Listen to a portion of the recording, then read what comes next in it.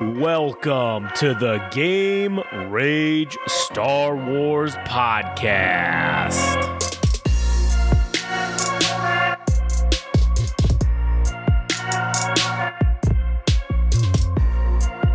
Oh, yes. Here we are.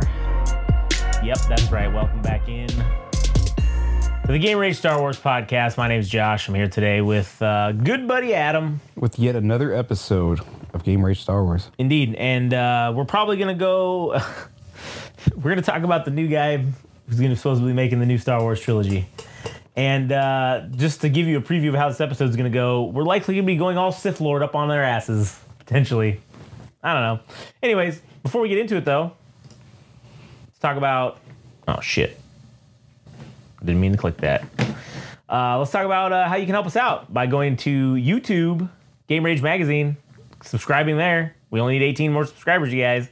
Come on, buddy. Also, if you want to follow us on social media, you can follow us at Game Rage Magazine on Instagram and TikTok, at Game Rage Mag on Twitter/X. You can follow Adam at All Gas No Trash Official on Instagram, and go check out the All Gas No Trash podcast.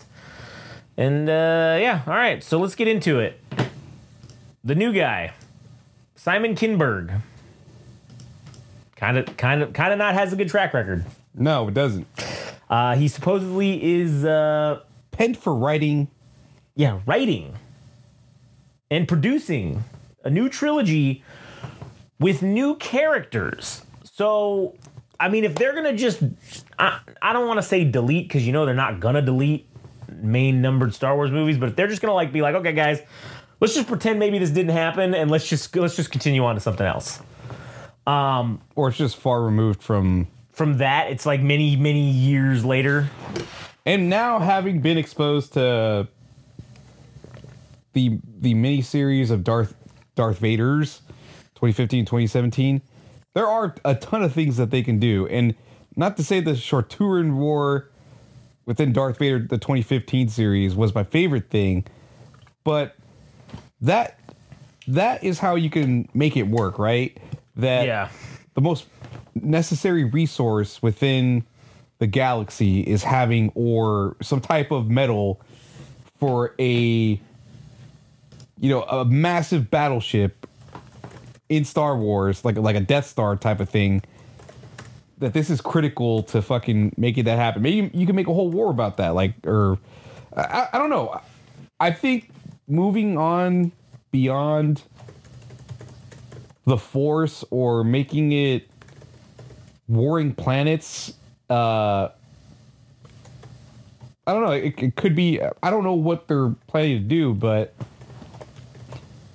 the door's open now. Now we know for a fact that we're moving on beyond families and bloodlines. That's the shit I don't want anymore. Yeah, that's we need to go. In my opinion, we need to go so far away from that it's not even fucking funny. And I kind of would have been cool with them doing that with the whole, the Rey thing. But then at the end of the goddamn thing, she just takes on the name Skywalker. So fuck off. We don't want it. We don't want any more Skywalker shit. I'm sorry. We're sick of it. We're sick of the continuation of the story. It's dead. Let's fucking move on to something different. Let's see something else. Like you said, some sort of war for resources. I don't know. Maybe we don't need to have quote-unquote Jedi and Sith, but yeah, we'll have some sort of Force users that have lightsabers that can fight. I still think they're fucking up by not going back to the Old Republic era. That game, that Star Wars The Old Republic game, had some of the greatest fucking Star Wars cinematics ever created in history of combat. With these major lightsaber battles, you had all these fucking troopers fighting each other and shit. Man, it was cool. We need to do some shit like that. We need to go to some major conflict that now enrages the galaxy. And to be perfectly honest with you, Yuzong Vong may be a fucking great way to do that. If I know I shill for that all the time, but I think it's a great storyline. I think it's a great enemy to fight. And granted, it may not have the same impact as it did when Luke was trying to fight them because they're immune to the Force, but it would still be fucking cool as shit nonetheless. Especially now that we know we're not going to get that in canon because Luke Skywalker fucked off and became a hermit for fucking the rest of the time until he died. And he committed seppuku. Yeah, so we know we're never gonna get that. We're never gonna get that thing. We're never gonna get him fighting the Yuzong Vong. So cool. Let's do something different with it. I don't know why they're so opposed to that. Hell, I mean, maybe we even do some kind of weird horror fucking thing with this new trilogy, and you make it like a fucking alien fucking suspense kind of thing, and like, I don't know, like fucking Full Metal Jacket, or not Full Metal Jacket, but like Apocalypse Now meets fucking like Alien or some shit. And you have this like sweet ass war movie. Again, they did it with Rogue One. They made Rogue One like a straight war movie, and there were no Force users or no Jedi involved until the end when Vader came in. And that was one of the greatest fucking Star Wars movies. That's like up there for sure. Like that's an excellent fucking movie. And they've shown us they can do it. They've shown us they can fucking do it if they want to. But for whatever fucking reason, they don't want to. Maybe this new guy will give us something fucking new. I swear to God, if he fucking comes at us with, oh, fucking Ray again, and hey guys, and this, continue this shitty story. Oh, no, man. You fucked. Yeah, of course I'm gonna go watch it because I'm a fucking mark for Star Wars. And we need to be able to talk about it, so I can't like fucking not see it. I can't boycott it, but I'll sure be pissed off if that's what they do. I wonder if there's certain things that have to exist in order for it to still be called Star Wars. If you need the Force within Star Wars. Maybe. Or if you need lightsabers and all that shit, or can it still be... but then I proved my point wrong because, or you already said it before, Star Wars Rogue One exists, and that didn't have any Force users with the exception of Vader at the end. It was just politics between the Rebel Alliance and the Galactic Empire, and that was enough. And it was enough for it to be a good movie. Exactly. And I think that's what you need to do. I think that's what they do for this. And if they give us some fucking bullshit, I'm going to be mad. I'm going to be fucking pissed. So I guess we could look at this guy's... oh, yeah, let's do that. Let's pull it up real quick. His past record. Simon Kinburg has done... okay, he wrote his first writing deal, XXX, State of the Union, all right, which was the sequel to XXX. I think Ice Cube was in this one. State of the Union? Yeah, it was XXX State of the Union. I think this is the one with Ice Cube. Yeah, I think it is. Yeah. Yeah, Ice Cube, Willem Dafoe, yeah, Scotsby. Yeah, this was fucking Ice Cube. But you know, I enjoyed those movies. They're those shitty, campy fucking action movies, and whatever, I enjoyed it. He also wrote Mr. and Mrs. Smith, which was that action comedy movie with Angelina Jolie and Brad Pitt, where they met and fucked and betrayed Jennifer Aniston. So, I mean, he's responsible for that, technically. So, if you're a Friends fan, you might not like this. He also wrote X-Men Last Stand, which was the third X-Men movie in the original shitty trilogy. And the worst of the bunch. The worst of the bunch, according to Adam. Additionally, he also wrote Jumper, which this was the one that was starring Hayden Christensen and I think like Samuel L. Jackson, and they've got this like they can like teleport themselves. Yeah, like, I remember that. I thought that was a fucking good movie. I don't think I've seen it since 2008, but I might have to watch it again just to get caught up on it. And there was another movie that came out sometime afterwards that was kind of like the same thing, somewhat, but that one was time traveling. It was called Looper. Oh yeah, that's right. That was with Bruce Willis and what's his name? Joseph Gordon-Levitt. Yeah, and he goes back, and it goes back in time, and it's fucking him or whatever. Yeah, but I'm like, what weird timing for two movies, one called Jumper, the other one called Looper. Yeah, that's crazy. And then also we had in 2009, he wrote the reboot, the new Sherlock Holmes with starring Robert Downey Jr., which, I mean, I didn't think that was a bad movie. I never saw it. It was your typical, like, kind of summer blockbuster, kind of action, kind of comedy-ish type movie. He wrote This Means War, which I don't think I saw this one. This was Reese Witherspoon, Chris Pine, Tom Hardy. They were like CIA agents who were like trying to date the same lady or some shit. I don't know. You skipped over X-Men First Class. That's a great He didn't movie. write it though. What did he do? He just produced it, like, which means nothing. So yeah. That's why I'm only saying the ones that he's actually written and or directed. Okay. All right. He producing, I don't really count that as anything because you're not really influencing anything. I don't feel like as a I producer. still don't know what a producer does. All right, let's just Google it real quick. What does a movie producer do? I feel like they just throw money at the problem. It says they manage the production process of the movie. So finding the material, hiring, financing, scheduling and budgeting, logistics, marketing, and distribution. So they do like all the other. It's all the backside shit. So it's nothing creatively to do with the thing. I would say.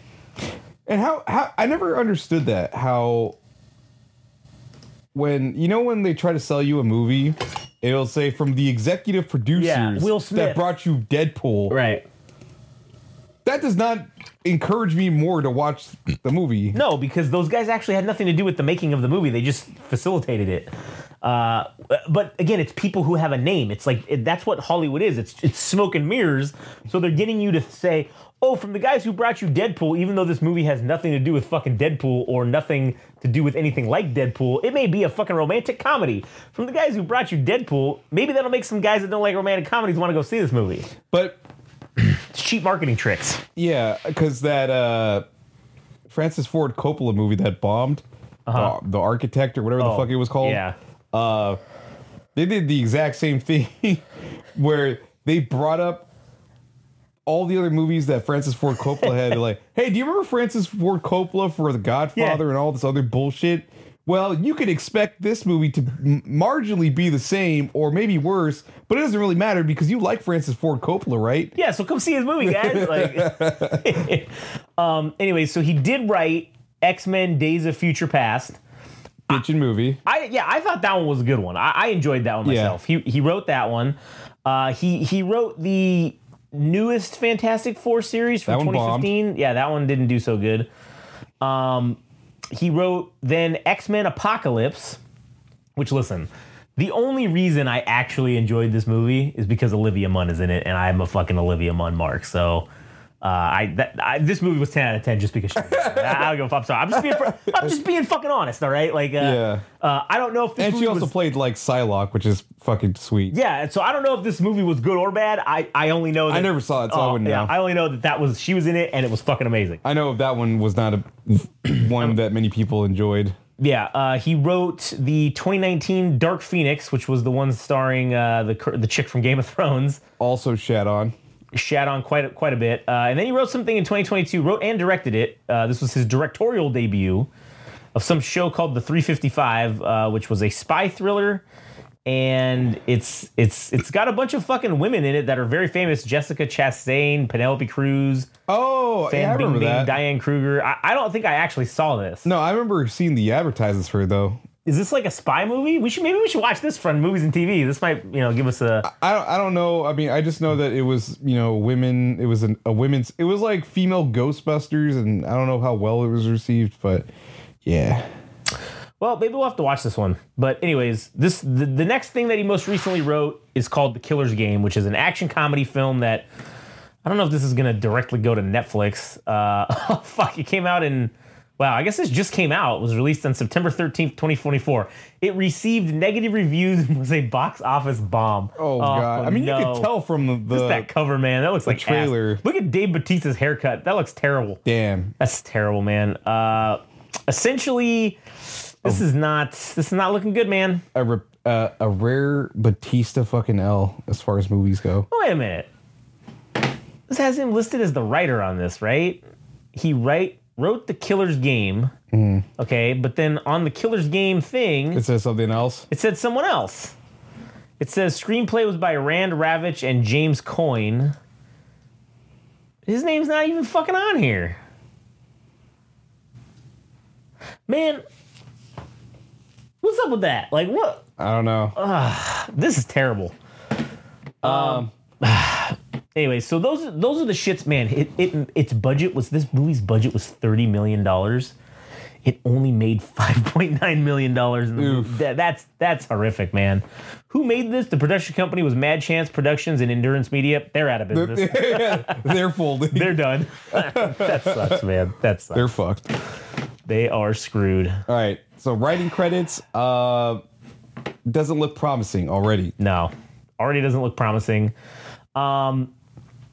He did also, supposedly he was a writer, executive producer, and a creator on Star Wars Rebels, although I don't know. I guess he's listed in here with Dave Filoni and Carrie Beck as one of the creators of Rebels, which, listen, Rebels was amazing. Not probably because of this guy, but just because of Filoni. That's why Rebels was fucking awesome. Yeah, which is weird, because if they already have people that they know have worked with Star Wars and things have worked in the past, why didn't they just go with those people that were the most attributed for the success of Star Wars being involved with Disney, like Jon Favreau or whatever, with the Mandalorian and all that jazz? I don't know what. I mean, maybe it's because they're fucking like busy. Maybe Filoni's just so busy with all this other shit that's going on. I mean, writer, director, executive producer. I mean, he was doing Skeleton Crew. He was an executive producer on that, and he was also dude. Yeah, no, Dave Filoni. Okay. He also obviously is doing the Mandalorian and Grogu, which is a full-length feature film that they're doing to finish off the Mandalorian shit, the Mandalorian verse or whatever, supposedly. So, but that's not coming out even until 2026. So, I mean, he's busy doing that shit. I guess if they want to get shit going with that, I mean, Tales of the Empire, episodic directing, yeah, he did a lot of shit on that. I mean, yeah, Dave Filoni fucking does some shit. I mean, he knows what's up. So, I don't know. I don't know why you wouldn't go with this guy to fucking do it. He's immersed in the lore. This guy, Simon Kinburg, hasn't done anything for Star Wars at all, other than Rebels. I mean, he did Rebels, so I don't know what level of involvement or dedication he has to the lore. And that's one of the things is why Star Wars was so awesome when Lucas was in charge, because obviously this was his creation. He was fucking dedicated to the lore. I mean, he was dedicated to it, man. This was his life. And then when you sell it to these assholes, and now we get these things where you got people that like, oh, cool, we need to make money. But you get people, and I think that was a lot of their issue at the beginning with this new trilogy, was that they didn't have people involved that really respected the lore or cared about the lore and wanted to just like insert their own things into it. So if you get, once they brought in Dave Filoni to do fucking Rebels, and they brought him in to do fucking Mandalorian, your most successful things that you've had in Star Wars since you bought it, Disney, have been created by people who were immersed and loved the lore, right? Like people who respected the lore. All the shit that you've done that's been sort of like, shitty to the lore goes out the fucking window. Nobody likes it. So like maybe learn from those mistakes. You know what I'm saying? I feel like if there were any type of people that should be writing a new type of Star Wars, or if there is going to be a new trilogy, it'd have to be like a tandem between people that write the comics, whoever the fuck that might be, plus one other person that is known for writing movies. So you find like the medium between the two. You got to have. I think you're right. I think you make it like a 5-person team. You got 2 guys that fucking write from comics, 2 guys that write scripts, and then Dave Filoni being the 5th guy to be in like one person that's like for lore. Yeah. Like that's for like, hey, this is what we need to get on. We need to stay on track with whatever we're doing. And I think that's how you fucking get shit done. I mean, yeah, why I mean, obviously having multiple people means the cost of making the movie is going to go up, right? True. But if it's going to be a success, you better make sure it's going to be a fucking success. So why not go all in on getting a full writing team to start off and get it right, and then have Dave Filoni be the end all be all, so to speak, within that team to say, I know if you have the 2 other movie script writers say they want to do things, and then he's like, oh, I don't know about that. It feels like you guys are money grabbing right now. Yeah. If we're going to be throwing in your ideas, this isn't loyal to what we think Star Wars could be. I don't like it. Yeah. I think you just let some fans do it. I think you just let some fans do it, and you let Dave Filoni like supervise. Really, I think you just let me, you, Frank, and we have Ed come on board, and then Dave Filoni's in charge of us, and then we just fucking come up with the next trilogy. Or, shit, man, why not go back to how Star Wars started and just have people take chances on somebody? I don't know how the fuck you would find somebody, but for Luke Skywalker, for Mark Hamill and Harrison Ford, and Carrie Fisher, even for those guys taking a chance it wasn't really a chance or a risk, because I mean as a new actor, you do whatever you can to get out there, to end up wherever you're at. I feel like they should take the same mentality and be like, you know what? Let's fucking take a chance on new people altogether. Even new actors. Yeah, haven't been in shit. Let's do that. Let's go that route, man. Just to surprise people and see. Let's get people interested in Star Wars again, and not just have it be. Let's get Samuel. I feel like that was one of the mistakes. I mean, I don't know how people feel about Samuel L. Jackson in Star Wars, but I wish they would have let him say motherfucker. But that's not what you want to see in a Star Wars movie. You want to see awesome characters played by people that bring out the best in those characters, and not vice versa. Samuel Jackson playing Samuel Jackson in Star Jedi. Wars. Yeah, he's Samuel L. Jackson with a lightsaber. Yeah. That's one mistake they can't make in the future. They can't have Jake Gyllenhaal being a fucking Jedi. Nah. I'm not to say that, Jake Gyllenhaal's a bad actor. I think he's fucking great, but I don't need the namesake Jake Gyllenhaal to sell a movie. Star Wars is officially at that point where it doesn't matter who is the actor, and not to discredit the actors themselves, but the brand is so strong that people are just going to buy the shit regardless. Yeah. So why not take a chance on people that really want to be on these projects, whether that's the writers or the actors, and just fucking make it happen, man. I mean, it's not really a risk, but why not go big and bold? And why not get back to the grassroots of get back to the roots of how Star Wars even started? It was some guy that had a dream to make an entire universe of some far off galaxy where there's warring worlds and shit, and just have it be that make it about the world building. Yeah, I agree. Fucking A. Amen. God damn. And I volunteered Game Rage Magazine as tribute to do this this venture. So Disney, if you're listening, holler if you hear me. Anyways, you got anything else?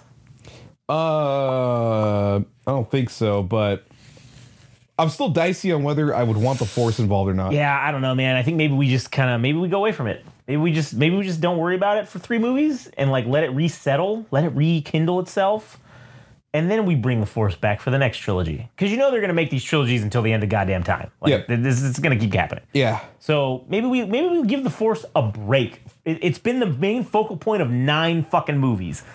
Maybe we give it a rest. We say, hey, Force, relax, guy. You need a rest. Just take a break, guy. And we take it off for 3 movies. Do a sweet fucking kind of action war movie type vibe, politics, whatever, and then fucking maybe bring the Force, introduce the Force at the end of that. Maybe Darth Maul comes back. I don't know. Maybe you go back to the well again. I don't know. And you bring back some of the characters that we love that aren't dead that anybody can play. So, anyways, all right. Well, fuck. I guess that'll do it for us. If you want to go do a solid, go to Game Rage Magazine on YouTube, comment, and subscribe. Follow us on Instagram and TikTok at Game Rage Magazine, Twitter/X Game Rage Mag. You can follow Adam at All Gas No Trash Official on Instagram, and you can follow Frank at Anime_Syndicate_podcast. That'll do it for us. We'll catch you guys on the next one. And you guys just remember that Game Rage Magazine is going to be making the next Star Wars trilogy, so fucking count on it.